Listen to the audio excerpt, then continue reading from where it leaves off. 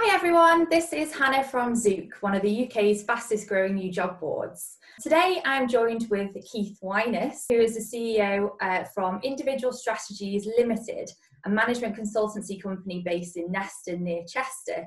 Thank you very much for joining me, Keith. Good morning, Hannah. Good morning. Good morning. It's safe to say that you've had a very successful career and you've worked for some big companies such as the British Airways, Radisson and the Olympic Club. You've also worked in the football industry where you have been the CEO to 3 professional football clubs, including Aston Villa, Everton and Aberdeen, which is fantastic. So given your success over the years, I would like to ask you a few questions based around your career and what advice you'll be able to give job seekers for them in their career development and their job search. So Keith, could you tell me how you started out in your chosen field? Well, it's an interesting point. I think there's a bit of a thread of what I would call serendipity that runs through my whole career.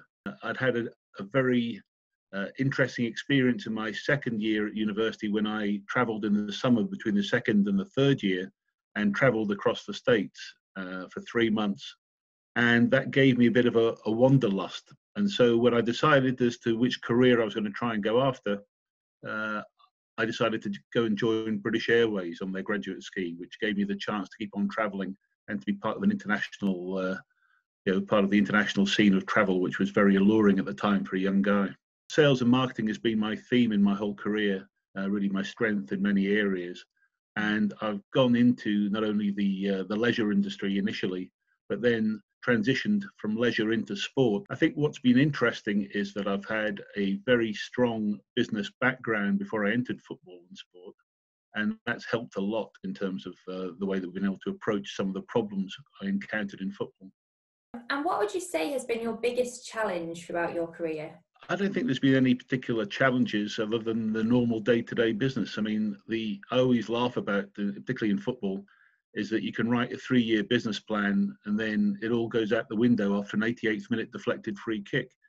So it isn't so much a challenge as it's a way of thinking that you have to be aware of whatever gets thrown at you, and you have to be able to handle those sort of fast balls and being able to handle any crisis situation. I can imagine right now in the present situation with COVID, how many chief executives are now having to face that fast ball and have had their 3-year business plan thrown out the window by a deflected virus.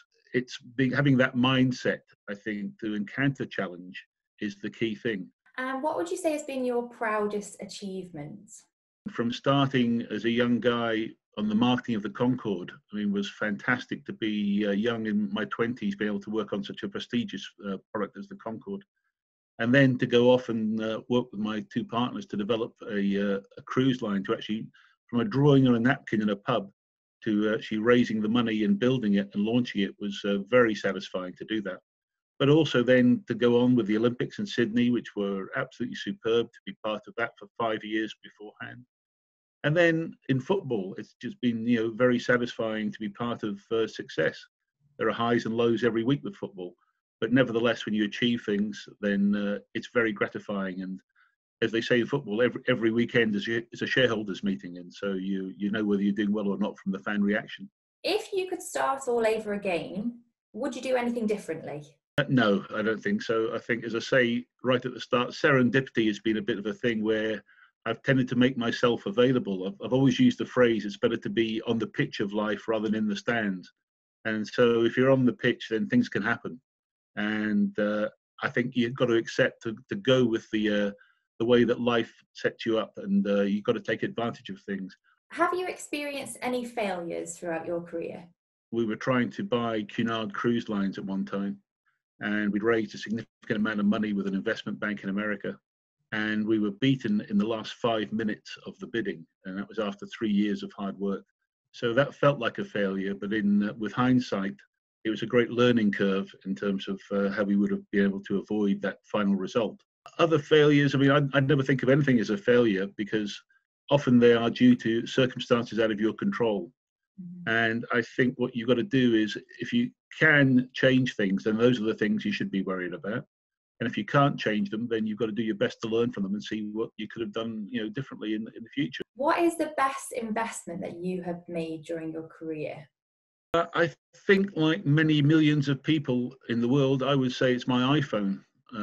I think that's what has been the biggest change for me in terms of accessibility, being able to react quickly, to keep in touch, and the ability of the iPhone now has changed my life completely when I look back on it. What inspires you or motivates you to get up every morning? Most of the things I've been involved in are either startups or turnarounds. And so that's what motivates me, is certainly starting up things and creating. I've always been attracted to trying to create employment, and particularly with the cruise line, it was one area that my partners and I were very keen to do, because shipbuilding was one of the last labor-intensive industries. And so we knew that we were going to put bread on a lot of tables by creating that project. Also, the creative idea and being able to try and find a solution to issues that people haven't done, or identifying gaps in market that people haven't done, still motivates me and makes me very competitive to try and to win. Great. What would you say is your greatest fear? I think, like many people, I think that the fear is always your health in many ways now, and that's been brought into very sharp focus. It's the fear of not being able to do things that you want to do. It's often an irrational fear of failure in some way that everybody does have, I think. But with experience comes the reality that you're never going to succeed all the time. So you carry on, and I think experience starts to give you those lessons that not to be frightened of things. And actually, as you get older, you become more fearless, I think. What is the one thing that you find to be true that most other people would disagree with? Understanding the media and what they're really saying is one area that, and politicians, I think I always read between the lines in very different ways than many people. I'm very much a contrarian in terms of business cycles as well. So I tend to not follow the herd. And if you say that the majority of people would be the herd, then I tend to be the one that's walking against the trend.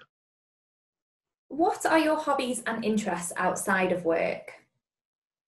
I've just completed writing a book, which has been great fun to do that. And during the lockdown, I've been able to try and put some photographs into the book and trying to get all that organised. So that's been great fun.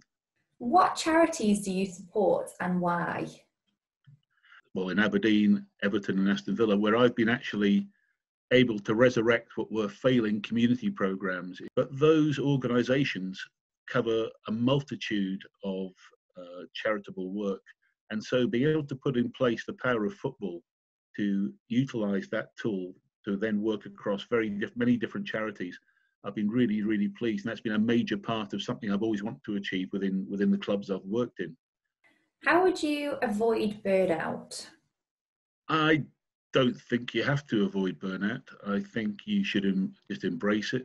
I don't think there's any prescription. I don't think you should be frightened of it. I don't think you should be frightened of having work present in your life that much. If you're doing something you love, then it's actually a sense of support in many ways.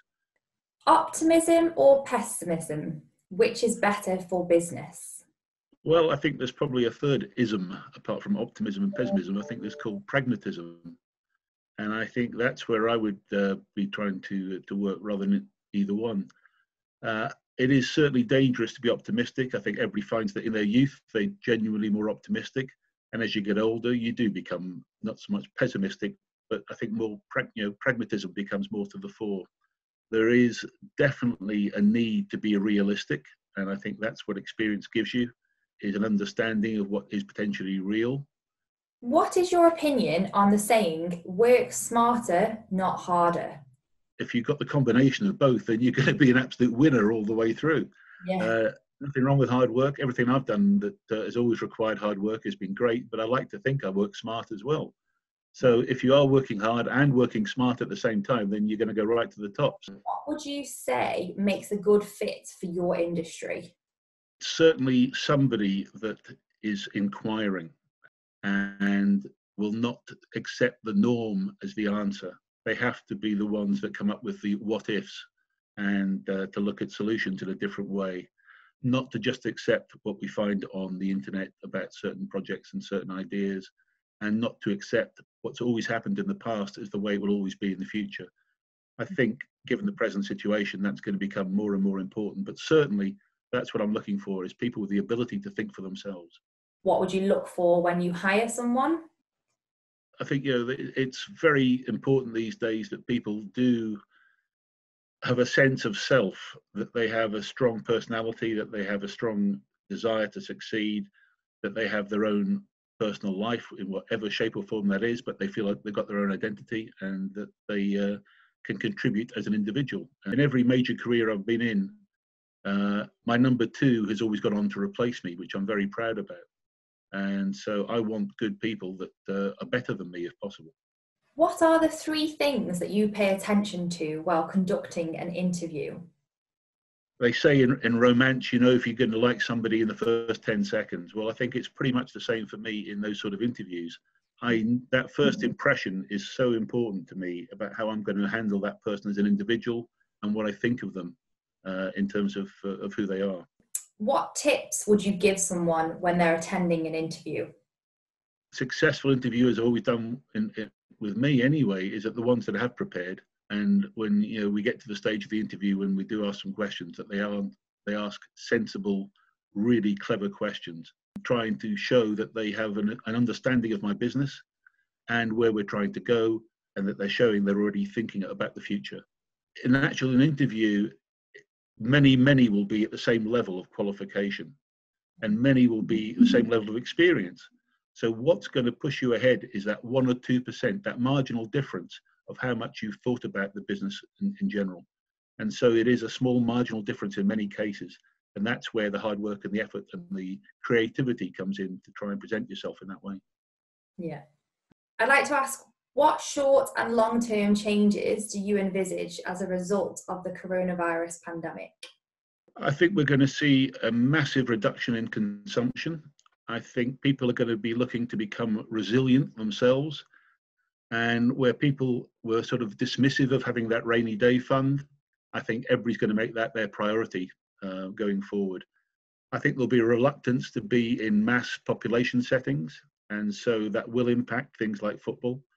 And I think that's going to be a major reorganisation of how those arts and sports areas are going to be actually working going forward.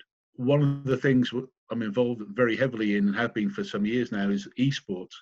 Now that's the other flip side of the coin, where esports have gone through the roof in terms of the ability now. So for every negative, there will be a positive. How do you think that the coronavirus will affect the job market in the short to medium term and also the long term? What we're going to see is a reallocation of resources.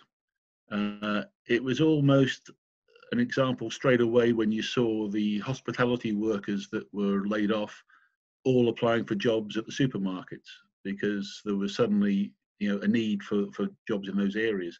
Those that will succeed are be the ones right now job seeking that will be looking for industries that will now be successful in the new potential economy going forward.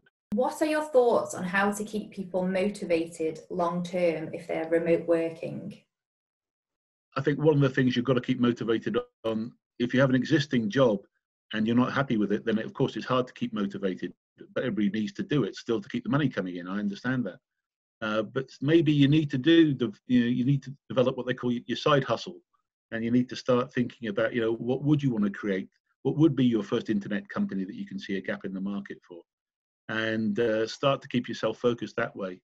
And that helps you read and learn more about business in general, and will eventually give you perhaps better tools to do the job that you're actually in at the moment. How has the coronavirus affected hiring and candidate demand in your industry? In one section, we've actually hired another 30 people in the last 2 weeks with the growth that we've had in the esports area. Certainly on the football side, it's while there's still interest in buying and selling of football clubs and clubs wanting to try and find ways to improve revenue streams, they're going to be facing some very tough times and a huge readjustment in football as it goes forward.